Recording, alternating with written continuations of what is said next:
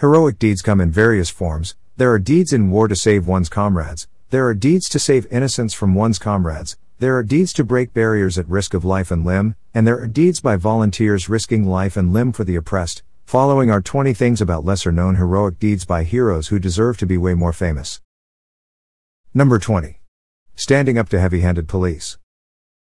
The heroic Deacons' stand in Jonesboro and its success in cowing the Ku Klux Klan led to the organization's rapid expansion. Soon, 21 formal chapters and over 40 affiliates were established in other cities, setting up communications networks using walkie-talkies and CB radios. They conducted armed patrols of black neighborhoods to ward off white vigilantes. Their reputation grew further in early 1965, when hostile police were called on black students, peacefully picketed Jonesboro's high school over its racist practices. They were barred from taking some classes.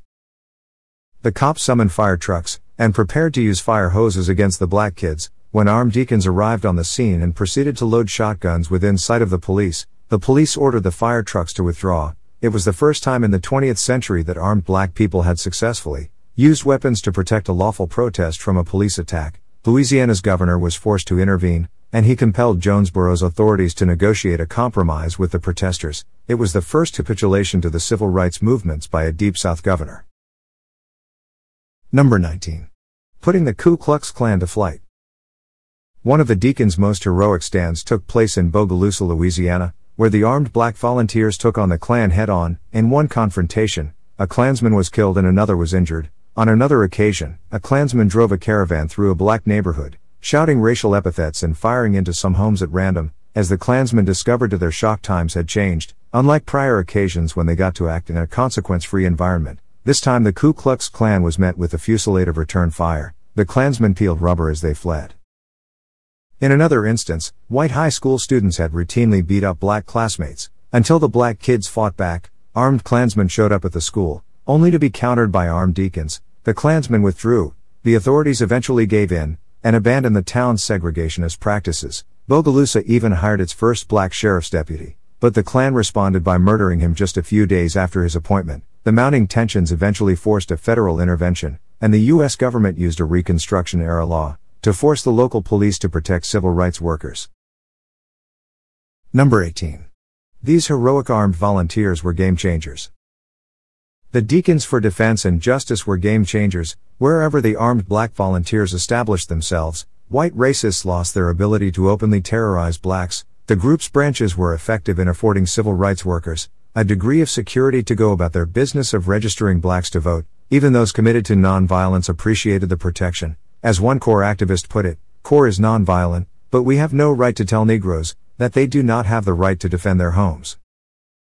The Deacons were so successful that they put themselves out of business. By the late 1960s, the environment had changed so much that the organized armed black volunteers were no longer necessary. Between long overdue prosecutions of violent Klansmen, gains secured by the civil rights movement, and the spirit of armed self-defense fostered by the Deacons, white racists' ability to openly attack blacks with impunity vanished. By 1968, the heroic Deacons were in decline, and by the end of the decade, the organization had all but exited the scene. Number 17. The heroic anti-fascist who smiled in the face of death. Heroic resistance fighter Georges Blind of Belfort, France, became famous when a photo surfaced of him smiling at a German firing squad. Before World War II, Blind was a fireman and ambulance driver. After the Germans conquered France, he decided to do his part to take on the Nazis. Blind took his first steps towards joining the anti-fascist fight just a few months into the occupation, when he and others sheltered a statue of Edith Cavell, a World War II heroine executed by the Germans. Blind eventually became a resistance courier. He used his ambulance to transport weapons, information, clandestine publications, and fugitives on the run from the Nazis. He was arrested by the Germans on October 14, 1944 and jailed. At some point between October 15 and 23, he was placed before a German firing squad, and somebody took a photo that immortalized him as a symbol of the resistance. In it, Georges Blind can be seen smiling in the face of death, as German rifles are aimed at him. Number 16. Georges Blind paid with his life for refusing to snitch on his comrades to the Nazis. The photograph of the heroic Georges Blind calmly smiling at his executioners, as they aimed their rifles at him, became a powerful symbol of the anti-fascist struggle. Literally smiling in the face of death has to be one of the manliest ways to meet one's fate. However, Unbeknownst to Blind, he was not destined to die that day. It was a mock execution, used by the Germans as psychological torture in an attempt to scare him into snitching on his resistance comrades. Blind refused to snitch, so on October 24, 1944, he was sent to Dachau concentration camp, where he arrived on the 29th. From Dachau he was sent to Auschwitz, and arrived there on November 24. There, he was killed by lethal injection on November 30, 1944. He was posthumously promoted to sergeant in the French Forces of the Interior. He was also posthumously awarded a Croix de Guerre, a Médaille Militaire, a Resistance Medal, and an Honor Medal for fighters for exceptional services. Number 15. The Land Down Under's heroic female detective. Organised crime ran unchecked during the 1920s in Sydney, Australia. Unlicensed bars throve, drugs were sold without fear of the law, while prostitution and protection rackets multiplied. There was also widespread gang violence, and bloodied bodies littering the streets were a common sight. During what was known as the Razor Wars, into that chaos stepped Australia's most heroic female cop, Lillian Armfield. She had worked as a nurse for years, then surprised everybody by switching careers, to become a special constable in Sydney's police.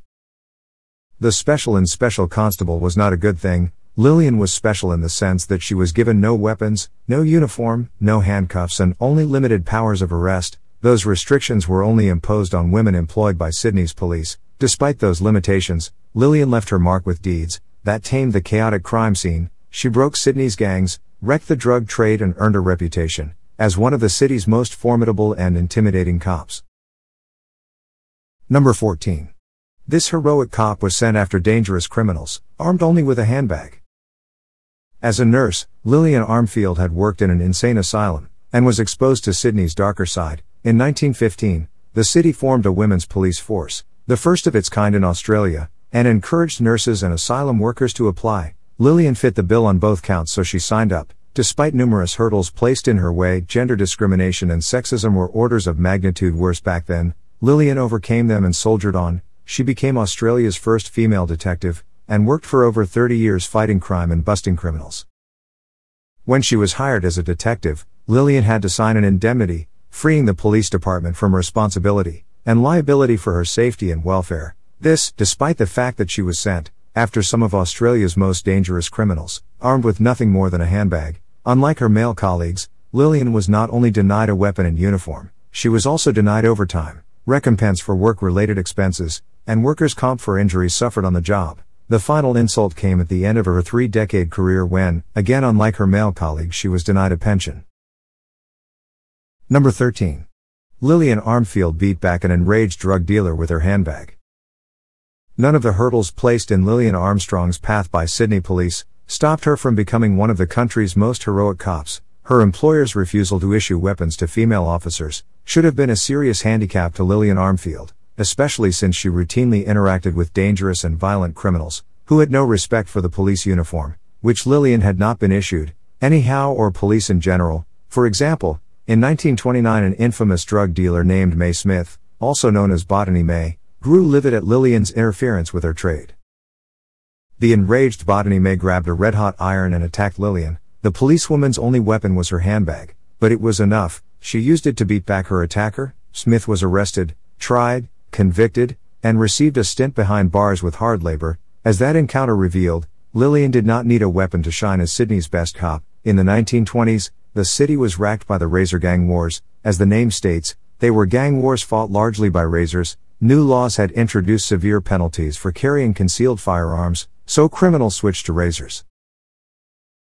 Number 12. Taking on Sydney's razor gangs. Two female crime bosses who hated each other ran Sydney's biggest gangs. One was Kate Lee, also known as the Sly Grog Queen. The other was Tilly Devine, also known as the Queen of Woolloomooloo. The crime queens fought each other with all available tools. Their goons slashed each other in the streets. Each one snitched on her rival to the police. They even conducted public relations campaigns in the press, by bribing journalists to portray them in the best light possible, while vilifying their foe. The heroic Lillian Armfield took on and wrecked both.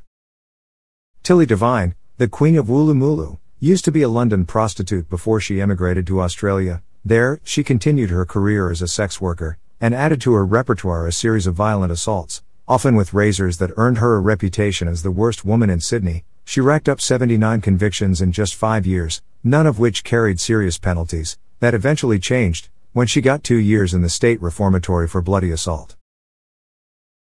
Number 11. These crime queens hated each other with a passion. During her time behind bars, Tilly Devine decided to change her life around, not in a socially desirable way. However, instead of a prostitute she became a madam. Criminal statutes back then stated that men could not profit from the sale of sex. That left a loophole for female madams. Within a few years of her release, Devine was well on her way to dominating Sydney's sex trade. That brought her in conflict with Kate Lee, another Sydney gang boss, who resented Devine's attempts to monopolize the city's prostitution rackets. Known as the Sly Grog Queen, Lee specialized in unlicensed bars, drugs, and was also involved in the prostitution racket. She was just as violent as Devine, but shrewder. She was seldom convicted for the violence she ordered, or personally dished out. The rivalry between Lee and Devine grew into personal enmity, which flared into the razor wars. The crime queen's henchmen attacked each other in the streets, raided and trashed each other's brothels, bars, and stash houses, and snitched on their rivals to the police. Number 10. After decades of workplace discrimination, this heroic policewoman's bosses capped her career with a final insult. As Sydney's razor wars raged on in the late 1920s and early 1930s, the sight of slashed bodies and blood pools, and splatters on the city's streets became all too common. While crime queens Kate Lee and Tilly Devine went after and tore each other, Lillian Armfield went after them, and patiently tore down their criminal empires. Her most powerful weapons were doggedness, coupled with kindness. Instead of arresting prostitutes, Lillian showed them compassion and helped them get out of the life. Between that kindness to exploited workers and a ruthless pursuit of their bosses, Lillian decimated the crime queens' businesses. She drastically reduced their workforce, drove the once prosperous Lee and Devine to impoverishment, broke their power and ended the razor wars. Lillian even put Lee behind bars on drug charges. The heroic detective stayed on the police force for over 3 decades, and finally retired in 1949. That was when the establishment dished out its final discriminatory insult. Unlike her male colleagues, she was not given a pension. Number 9. The heroic ancient Egyptian queen. Ahotep I, flourished 16th century BC, was ancient Egypt's most heroic female fighter, a warrior queen of the 17th dynasty. Ahotep led armies in combat against the Hyksos, Semitic invaders who had conquered Lower Egypt. She took control of Egypt's throne and armies, after her husband was killed fighting the invaders, and ruled as regent during the minority of her son, Ahmose I. She kept up the pressure against the Hyksos, until her son was old enough to take over the fight. A steely records Ahotep's deeds. The king's wife, the noble lady who knew everything, assembled Egypt. She looked after what her sovereign had established. She guarded it. She assembled her fugitives. She brought together her deserters. She pacified her upper Egyptians. She subdued her rebels. She is the one who has accomplished the rights and taken care of Egypt. She has looked after her soldiers. She has guarded her. She has brought back her fugitives and collected together her deserters. She has pacified Upper Egypt and expelled her rebels. Number 8. Ahotep I led armies against invaders, and fought to protect her son's throne. Queen Ahotep I successfully led her armies against the Hyksos, fought them to a standstill, and kept them at bay long enough for her son to grow up and take over the struggle. When he came of age, her son, a heroic figure in his own right, took the reins of power, took on the Hyksos, defeated and chased them out of Egypt, and reunified the country. As Pharaoh Ahmose I, he founded the 18th dynasty, during which the Egyptian empire reached its zenith.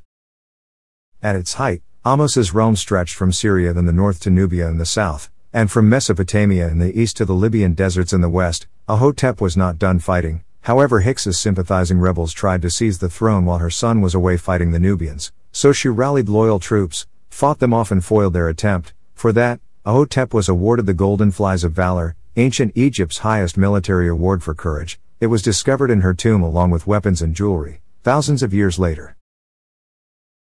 Number 7. The World War II pilot who left for a mission on an American plane, and returned in a German one. World War II has no shortage of heroic deeds. However, few heroic deeds during that or any other conflict could match the daring escape of United States Army Air Force's 2nd Lieutenant Bruce Ward Carr. From the Nazis' clutches, Carr holds the distinction of being the only U.S. off-pilot to leave on a combat mission flying an American plane, and return to base flying a German one. It happened in November 1944, when Carr flew a strafing mission in P-51 fighter, only to get shot down over enemy territory.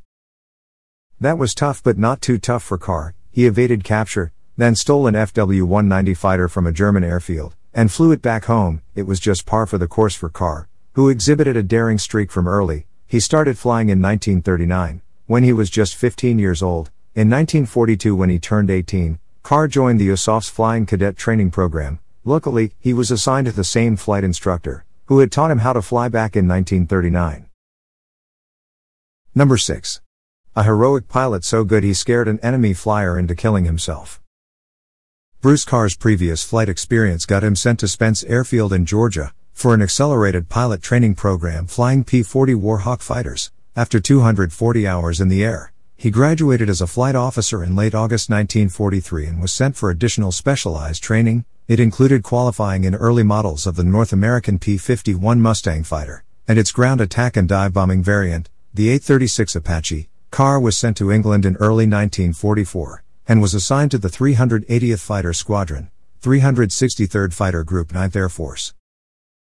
Until then, Carr had never flown above 10,000 feet. When he took his P-51 to 30,000 feet, he was so impressed by its handling that he named his airplane Angel's Playmate. He notched his squadron's first kill, and his first heroic deed of the war on March 8, 1944. That day, Carr attacked a Messerschmitt Bf-109 near Berlin, and chased it to near ground level while firing his guns. Only one hit the enemy fighter, but its pilot panicked. Unable to escape from Carr, the Luftwaffe airman decided to abandon his plane and parachute to the ground. Unfortunately for the German, he jumped too close to the ground for his parachute to fully open.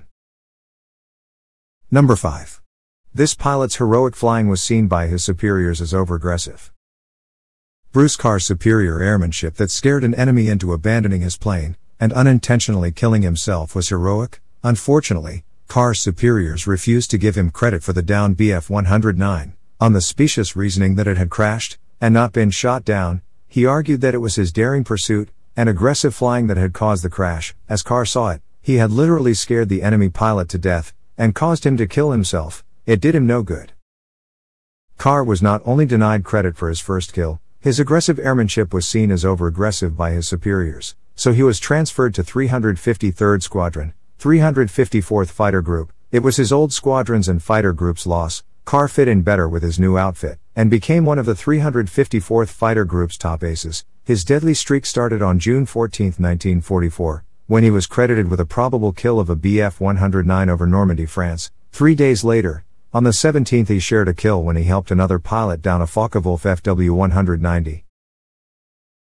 Number 4. Shot down behind enemy lines. Bruce Carr's daring flying got him noticed, and in August 1944 he was commissioned a second lieutenant. On September 12, 1944, Second Lieutenant Carr's squadron strafed Ju-88 bombers on a German airfield. On the way back, his flight spotted more than 30 FW-190s 2,000 feet below them. The Americans pounced, and in display of daring airmanship, Carr personally shot down 3 enemy fighters in just a few minutes. An aerial hat trick. He then escorted a fellow American pilot, whose airplane was severely damaged, back to base. Carr's heroic exploits that day earned him a Silver Star, America's third highest decoration for valor in combat. He became an ace on October 29, 1944, when he shot down 2 more Bf-109s over Germany. 4 days later, while leading his flight on a strafing run over a German airfield in Czechoslovakia, Carr's P-51 Angel's Playmate was hit by anti-aircraft fire. He bailed out from his fatally damaged plane, and parachuted safely to Earth. Carr had escaped death in the air. Now he set out to escape Germans on the ground. Number 3. A heroic escape plan. Bruce Carr found himself stranded hundreds of miles behind enemy lines. He evaded capture for several days, but the going was rough. Eventually, cold, wet, exhausted, and starving, he decided to surrender. He knew that German airmen treated enemy airmen better than other pals, so he headed to a Luftwaffe airfield that he had spotted. He made it to the surrounding fence, and decided to hide in adjacent woods that night, then walk up to the front gate and surrender the following morning. However, Carr saw something that made him change his mind. German ground crew fueling and performing maintenance on an FW-190 at the edge of a runway, close to his hiding spot. When they were done, the Germans tightened the panels back on the plane and left, leaving it ready for combat the following morning. A plan began to form in Carr's mind, more heroic than anything he had pulled off thus far. That night, Carr worked up the nerve to sneak up to the enemy fighter, and climbed into its cockpit. He fought off sleep until dawn's early light allowed him to inspect the instruments. Everything was labeled in German, but there were enough similarities between the German and American cockpits for Carr to guesstimate what did what. Number 2. This airman pulled off one of the most extraordinary and heroic escapes of World War II. Bruce Carr found the FW-190's starter lever, spent half an hour building up his courage, then pulled it. Nothing happened. German starters worked the other way around. He eventually pushed it forward instead of pull it back, and the fighter's BMW motor roared to life. Carr dared not risk his escape by wasting any time taxiing to and lining up on the runway, pouring on full throttle. He raced across a corner of the airfield, between two airplane hangars, then over the heads of sleepy and befuddled Germans. Upon reaching Allied territory, ground troops opened fire on the American pilot's FW-190. To avoid friendly fire, Carr flew just above treetop at 350 miles per hour. After flying about 200 miles, he reached his airfield. Unable to deploy the landing gear or communicate via radio, Carr decided to make an immediate belly landing. Before his own airfield's defenses blasted him out of the sky, military police surrounded the crashed FW-190, and refused to accept Carr's word that he was American. It was finally sorted out when the group commander arrived, and identified his missing pilot. Carr's heroic escapade made him the only Allied pilot to leave on a mission in a P-51, and return in an FW-190. Number 1. More heroic deeds after a heroic escape.